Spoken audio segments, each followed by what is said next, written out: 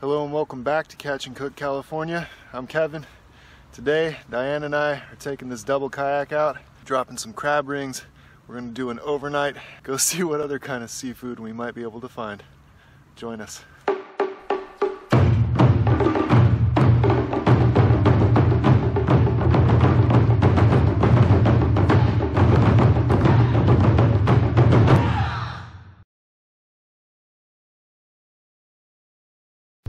I gotta turn around. I was just driving and I'm not gonna look at you. Hands free, baby. I'm looking at the road. But I just saw a tree loaded with oyster mushrooms. Now I gotta walk up and take a look. Boom. Oyster mushrooms. Oyster mushrooms. Well, I didn't film cutting them, but check out what I got. That's about a solid 2 pounds of oyster mushrooms off of one tree. There's not an insect in the bunch. Anyway, I stopped for a moment. This is not why I'm out here today. Finding a whole bunch of oyster mushrooms was just a perk. So yeah, let's go. Got my sweet life preserver. Safety first, people. Got a beautiful girl. Ready to rock. Boom. Got about 2 miles to go. It's gonna get dark. Try to paddle and find our way to a secret camping spot. Shh. Anyway, probably won't turn on the light until maybe a little later if we do some foraging. Okay guys, I don't know if you can see this, just beyond the kayak paddle here. These are all mussels in here. They're pretty camouflaged. Let me see if I can get up a little closer. Babe, can you shine your light right there? There you go. Look at all these guys. Yeah, these are all mussels. Very barnacly, but they're gonna be good. Look at that. Nice. That's what I'm talking about. There's mussels all over this rock. And we've already seen what, like a whole bunch of fish cruising by. Mm-hmm. Crabs. We've seen a couple crabs cruising by, so we're gonna drop some crab hoops. Mm-hmm. We're gonna have a spooky night. We are gonna go out and do a little foraging from the kayak, and we're going to do it at night. But in the meantime, we're going to grab these mussels and find a place to camp. That is an oyster. That's a native oyster. Pretty darn cool. And now we're going to eat it.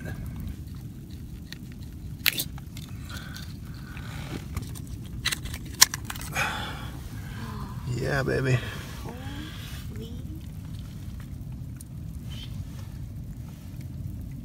Native oyster, 35 a day.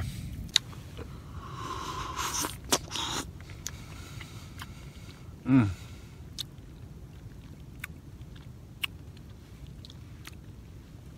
Oh, baby. Darling, would you like to do the honors?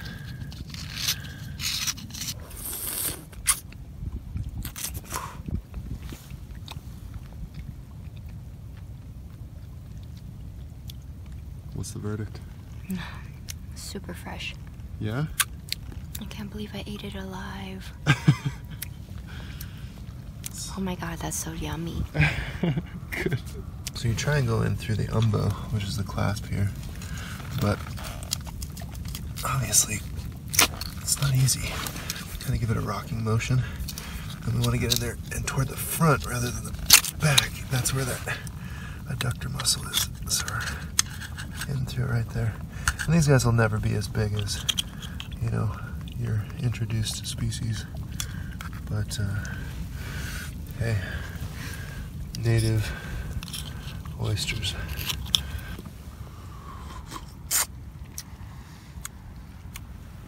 Oh my god. Well, that was a lucky find. We came out here looking for mussels, but hey, there you go. I'll take it. Is that even? It is? Oh my, look at that one. Okay. So we found the honey hole. Is that one? Babe, that one is huge. Are you kidding me? You guys see this? It's just that, like, hang on, let me focus. That furrowed, stitched kind of edge to the shell. That's the only thing you can really see to identify. Babe, you have to get that one. That one looks awesome.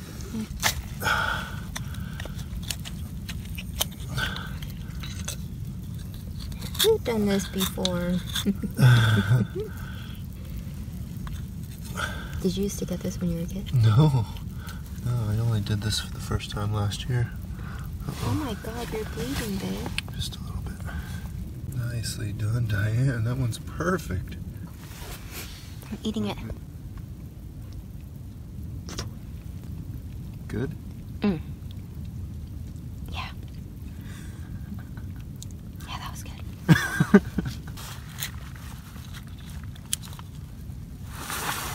Nice. For you, baby. For me? Mm-hmm. Baby.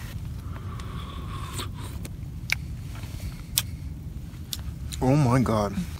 So native oysters, you know, they're not very common. So 35 a day, that's the limit. We probably took, what, 15 between the two of us? No way, we took probably 10. 10 between the two of us? Yeah. Okay. So I wouldn't probably take 35 of these every time, but for the most part, I would probably take no more than about, 10, 15. And then, yeah, just let them be healthy and rebound and grow and all that. We're gonna go have a fire.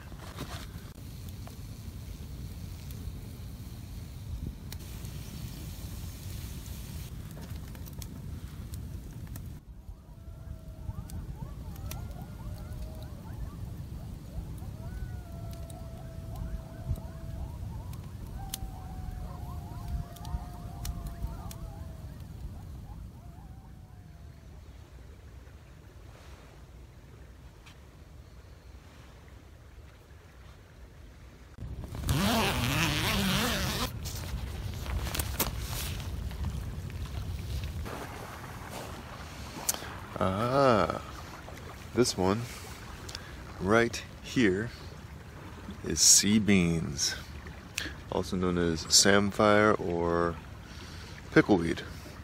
It is edible and it's quite good. Nice texture. You can use it kind of like asparagus. So maybe we'll grab some and throw it in our pot. Let's take a close look at it. Pretty distinct. It's going to be growing in these sort of marsh, slow energy kind of environments. Nice kind of segments going up the fruit, I guess you could call it. It's really not the fruit at all, but that's what you eat. Sort of the succulent leaf. So right behind me, right here, is called coyote brush. Coyote brush is, it's got these little fuzzy kind of seed pods this time of year that'll kind of erupt and start flying through the air to bring its seeds to new locations. That fluff makes a really good fire starter. In addition to that, burns pretty good, pretty easy. It's not a long burning wood, but it gets going pretty quick because it's relatively soft. So I was using some of this last night with the fire, but I made sure not to touch this brush right behind me because check this out. Growing among this beautiful coyote brush was this. I don't know if you can see these, like this guy right here. That is dormant poison oak. And there's poison oak all through here. And if that ends up in your firewood when you're burning that poison oak smoke will go into your lungs. You breathe that and you get poison oak in your bloodstream. It goes systemic and it is terrible. You probably have to go to the hospital for it. So keep your eye out. Yeah, as always, it's just a shame about the view. That gray there, that's clay. You guys want to see us make some stuff out of the clay that we dig here? Leave a comment. We're gonna go out, dig some wild clay, and make all kinds of cool stuff. All right, this one here is horsetail. They make excellent sponges for cleaning your pans. Just found some more ocean treasure. This is a bumper. You hang it over the edge of your boat, and then when your boat gets too close to the dock or too close to another boat, it'll bounce off this instead of your boat so it doesn't do damage. But it's got this little hole here. It's totally sealed, so it's nice and watertight, and it's hollow, so it's buoyant, which means I can use it as a crab float. I'm just gonna put my Go ID number on there. Diane's just waking up. I'm gonna head back.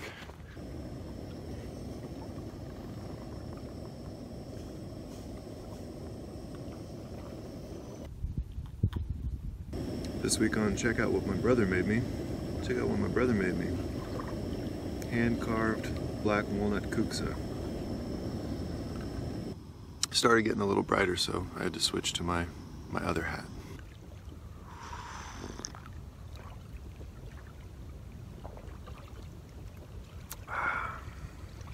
I hear people say, oh, you know, it's a coffee filter, it's biodegradable, just leave it. It's not the point. The point isn't whether or not it's going to break down. The point is, does the next person who comes, even a couple days later, have to see all the garbage that you left behind, even though it's biodegradable? Just pack out what you pack in. That's all it takes. Happy New Year, people. 2019 kicked butt.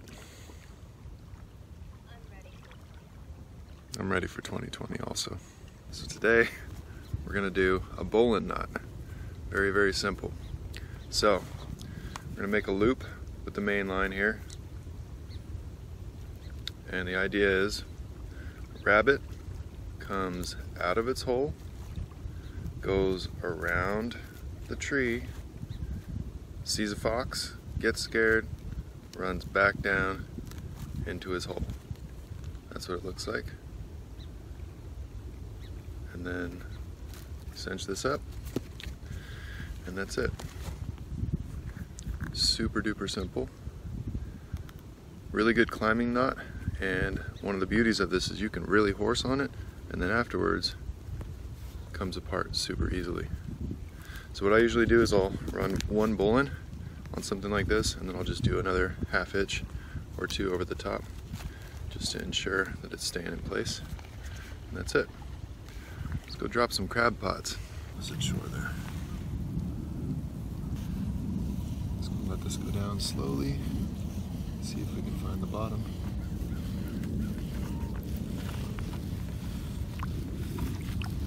And you need a little bit of slack at the surface, so I just hit the bottom. We've got about 12 feet to spare. If we were in the open ocean, I'd be using the float twice that size, and I would want more than this. Or if the current was really picking up, because it can lay down and pull your float underwater. That's good. This would be fine for a day like this.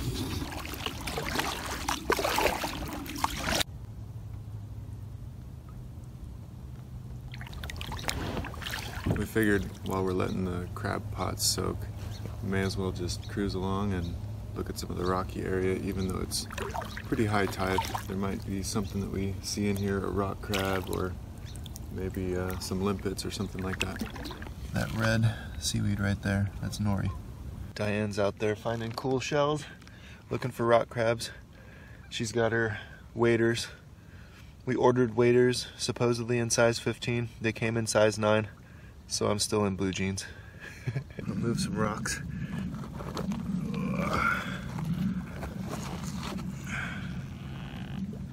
Hey, I'm not gonna hurt you. This is he's only got one claw. Super cool. Totally trying to get me. Striped shore crab. Take a look at this guy. Check out the colors on that. Isn't that beautiful? He's like, I will pinch you if I feel threatened at all. Yeah, so these guys do fight with each other. Sometimes they'll lose claws. They're so darn cool. He's probably gonna pinch the hell out of me right now. Let's put you back. There you go. Go ahead.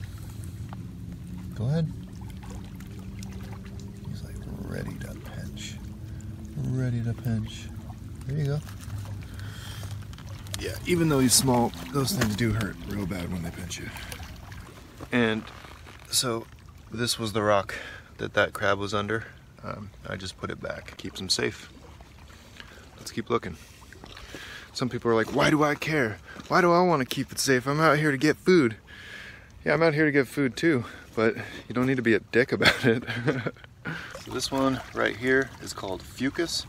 It's a type of bladder rack. Check it out. It's got this really cool branched pattern and these little floats, these little air bladders, and that's what allows it to float on the water. I believe that's because it's a photosynthesizer, so it needs to stay up higher in the water column, but I could be completely wrong. If you know otherwise, let me know. probably one of the more important parts for foragers, is that it's edible. It's not my all-time favorite, but it's not bad.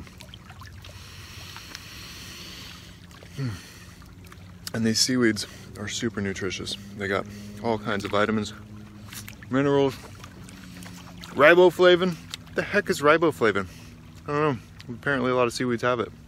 We've got a spring coming down out of the rock here, and it looks like there's even a little granite intrusion in this sandstone, which is crazy. Ah! San Andreas Fault. That makes sense. We have two neighboring geological formations that are crossing right here. San Andreas Fault. That makes sense. Anyway, in the fault, we have a lot of cracks and we have water that's dripping down. So this is freshwater spring.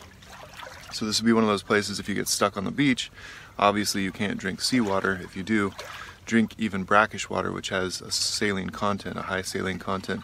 It'll make you go crazy. You start hallucinating, and then you have all kinds of other health problems it'll eventually kill you. But these seeps are one of the most important local sources of clean water. You know for sure it hasn't gone through like along a creek or something where it could go through a dead animal carcass or something like this. This water is pretty safe. I always filter my water or boil my water, but if I had to in a pinch, this would be the water that I would drink rather than anything out of any creeks.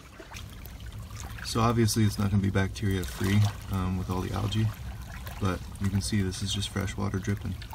Sometimes people ask me where I learned all this stuff. Well, this is where I grew up, in a cave. Yeah, back in there you can see it, wild strawberry right there. Yeah, the fruit from that, amazing. I picked a bunch of those in Mongolia. I spent a couple summers over there. Those wild strawberries, they're like the size of a pea or a grape. They're so good though. I promise you, I did not stage this. That's the crab I just found. What are the odds? Shh, I gotta show Diane. Hey babe, I caught a crab. Check it out. Got me so excited when you said you caught a crab. Sorry, baby. I'm in trouble. This is pampas grass, or pampas grass. I don't know, whatever you call it. Non-native, terrible stuff. But this part here does burn really well. So we're gonna take some to get our fire started because it's not native and it's not supposed to be here. Look how fine that is. And it'll dry out really quickly, even on a damp day.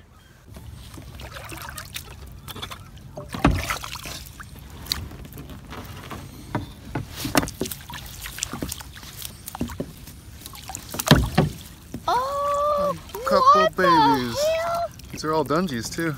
What? Yeah, those are all dungeons. They're just little darling dungeons, aren't you? You little babies. Pretty cool though. But they're just so cute. Okay, tell your brothers and sisters. I think we're gonna pull it, bring it in, Yeah. and then cook. Yeah.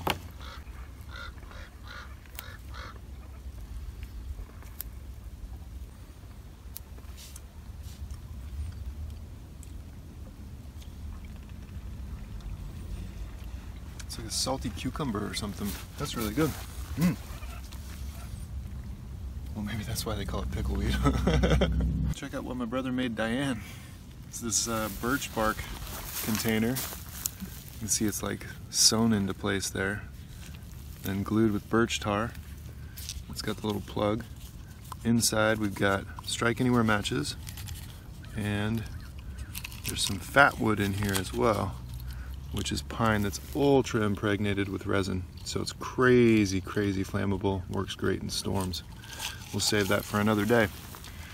So the last time I did this with strike anywhere matches, I got a comment that the real way to do this is to strike it on your teeth if you want to be a man about it. And so here we go.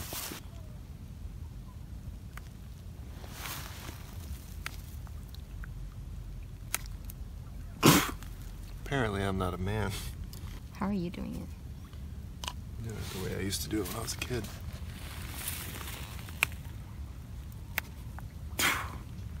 No, I wouldn't do it that way. Why not? Like sideways? Mm-hmm, okay. Mm-hmm.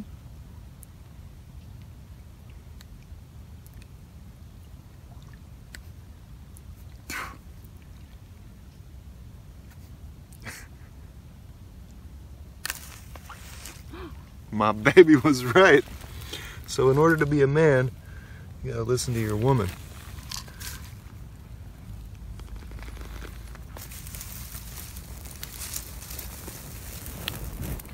Man, that pampas grass is some flammable stuff, huh? Oh my gosh.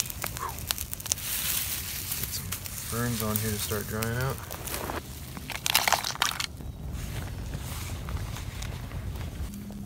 Cool. So those are ready, and now we can do the soup.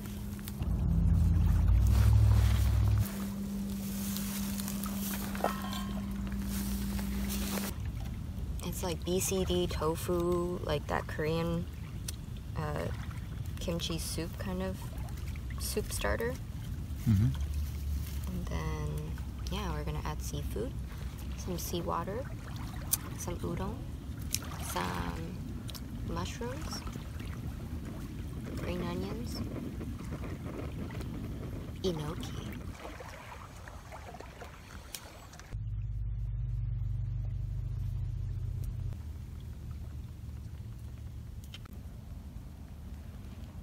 So we added a block of noodles. We're adding the green onion.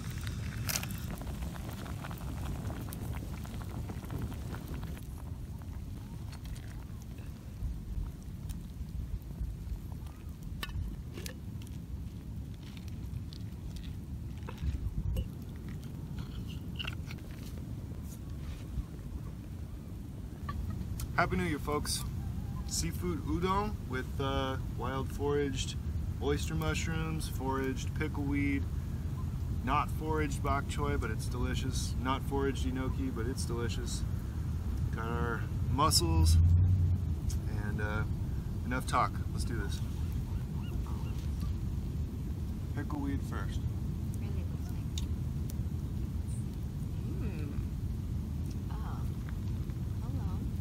You like that?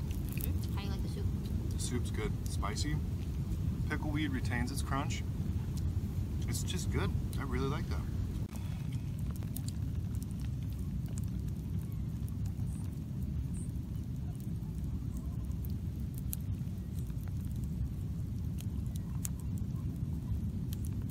Wrap it with the neuter. Okay.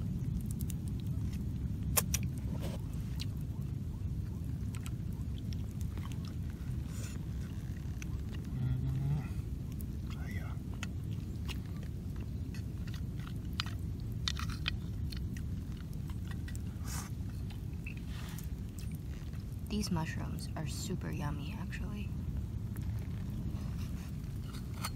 Just want some broth. I'm so happy with this meal, baby. Mm-hmm.